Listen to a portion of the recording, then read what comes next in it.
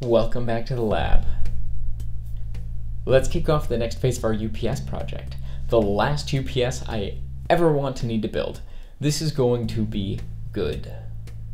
There are a lot of details, there's a lot of little things that I want to talk about, but before we get lost in those details, what's the headline? What do I want the phase 2 UPS to be? I want our new UPS to be everything that the old one is, but better. I want to transfer power between sources faster. I want to move more power and handle that power more efficiently. There's a lot of issues that were uncovered while testing the first UPS, and a lot of these problems stemmed from a couple root causes. The most common cause for flaws in our UPS was simply missing things because we were in a hurry. The second most common cause for these flaws was neglecting some fundamental thing about how the system works, which led to architecture breaking issues. A great example of missing details is the fact that our original design drove the MOSFET gates with too much voltage, which broke them. A great example of missing something fundamental is neglecting to add a snubber to our push-pull converter. Missing enough details like this really starts to take a toll on the performance of a system. That's exactly what we saw. We kept adding reworks, mitigations, fixes, but we could never quite get our UPS to where we would like it to be. I'm looking for hundreds of watts, and we never really saw more than 100. Not ideal. There are a lot of issues that were uncovered, little things like the output filter inductors getting too hot, but also big things like transistors blowing in half. There are many points where improvement is probably required in our design. Let's start with the shorter list. Let's start with the pieces of our design that we're very happy with and we're going to carry forward into phase 2 without any changes. Our inverter stage works great. Voltage regulation starts with a custom control loop running in our microcontroller and establishes control and monitoring through a series of isolated gate drivers and amplifiers. Starting with a DC bus and converting this into AC works very, very well. That DC bus is not going away, nor is the 2-level inverter stage that establishes a sine wave via PWM, which is then filtered. And actually, well, that's it. Every other detail of this design will need at least a minor tweak. Speaking of minor updates, here's a great one: reducing cost. One great example of where cost can be removed from our design is the inverter transistors. We're using some very expensive gallium nitride MOSFETs, and I really don't think they're technically necessary. These things cost like $15 each, and I found some parts I expect that will work based on traditional silicon FETs for only a couple dollars. We're really going to need to trim this cost out wherever possible because we're adding cost in other areas of the design to fix things. In general, trimming down excessive parts of the design will save cost, and that'll play into the parts that we need to add. Using more surface mount parts, having more common parts reused throughout the design, those things will all save some manufacturing cost as well. We've got some big changes planned right now for thermal management, at least.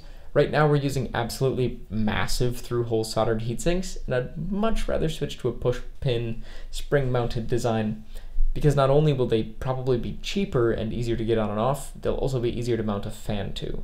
My plan is to switch to surface mount FETs and then use that heatsink suitable for cooling these parts, the spring clip one. We'll then add some active cooling directly on top of those heatsinks, like we were saying, and that's much more organized than our we'll add some fans and figure out the details later mentality that we used in phase 1. What else? Let's talk through what else needs to be done. We absolutely need to get low voltage, high current DC switching out of our design.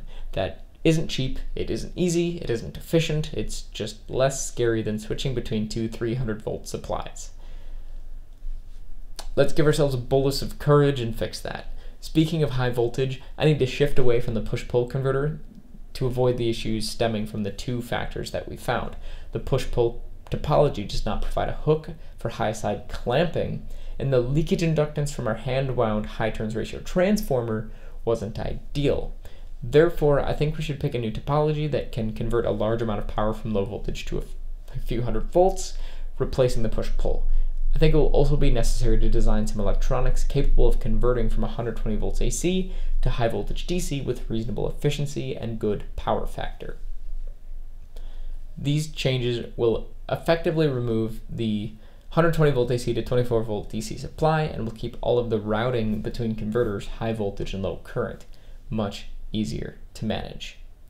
I've gained a lot of confidence while working with high voltage circuits. They're actually pretty fun and not as terrifying as they used to be. I want my knowledge of high voltage DC circuits to guide our design, so I haven't run all the numbers here.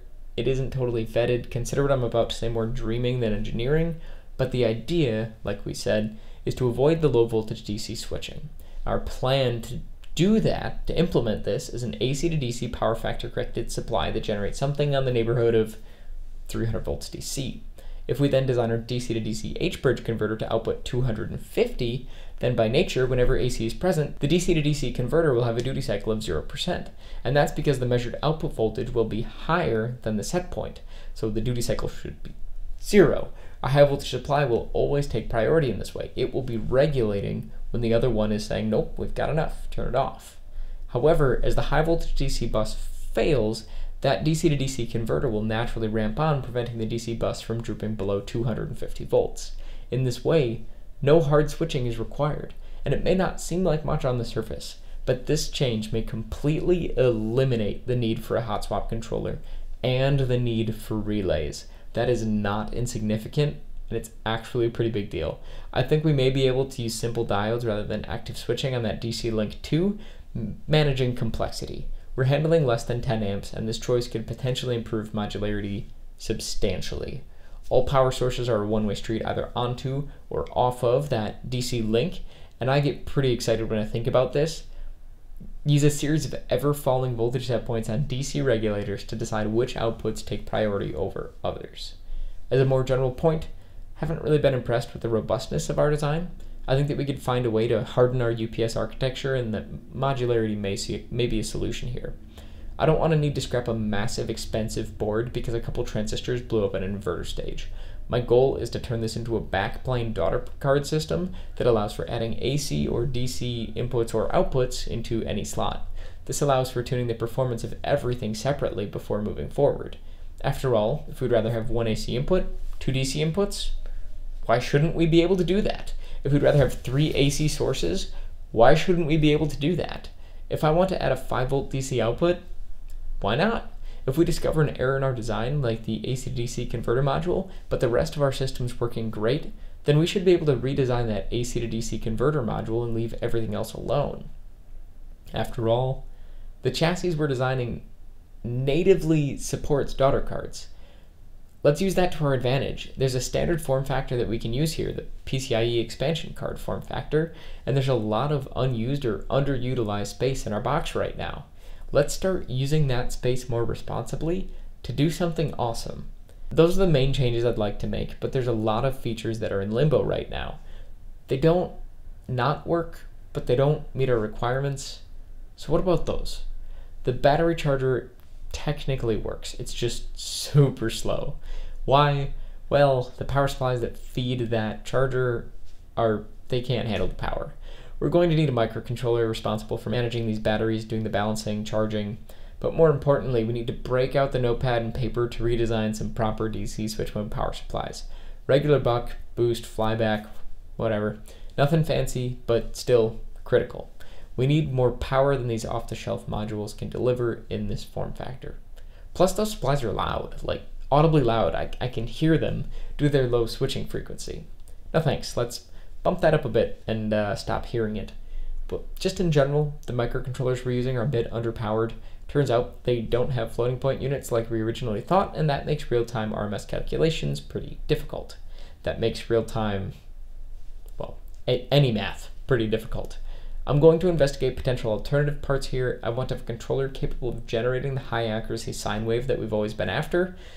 We need to get that behind the wheel of our inverter, even if that means needing to drop the microcontroller on our custom PCB rather than working with the current modular approach. We'll need to think a little more about programming and managing that, but it's nothing impossible. The other thing on my mind here is that I'd prefer to use an auxiliary power source for the control circuit, battery charger. Allowing a low voltage DC input for the battery charger and control functions will lead to easier integration with renewable energy down the road. If we have a battery management system, 120 volt AC input, and 11.5 to 26 volt DC input, I think we'll have plenty of ways to get power into our UPS. Of course, there are so many details that we glossed over just now. We've been testing a variety of circuits over the past few months and uncovered many minor bugs. I can't possibly speak to them all now, but if you're curious, check out our Project Darwin playlist and dive in. These are the big problems that I can't wait to tackle. I think that a lot of careful design will help us a lot, but we have a good solution to start before we're done. Our high-level goals are to increase output power to approximately 2,000 watts, reduce cost, and reduce the complexity of our design. By breaking our UPS architecture into logical blocks on daughter cards that connect through a backplane, it's easier to focus on each design and not get lost in the details of how everything comes together. If the backplane specification is good and we design everything to meet it, there shouldn't be any compatibility issues here. Should save us a lot of headache, just stitching all of the converters together too. So that's what I believe our UPS will need to be successful in the future. And I think that the UPS we're talking about now is much, much closer to the last UPS we'll ever need to design. Our requirements haven't really changed with the exception of power level, but we're going to bring the UPS into compliance. This project is on a good path and we're going to be diving in very soon. If you're excited for more custom switching power supplies, custom transformers, custom inductors, and some good old electronics design, then subscribe to be notified of our future videos where we'll be designing a power factor corrected AC to DC power supply and then designing the custom magnetic components required to make it work. I'm excited to see how these design changes are going to work. If you are too, let me know by hitting that like button on this video, following us on Twitter, or leaving a comment letting us know what you enjoyed. Most of all, I hope that you learned something great today, and I hope to see you again soon. So thanks for watching EEforEveryone, and thank you for staying till the end. Bye!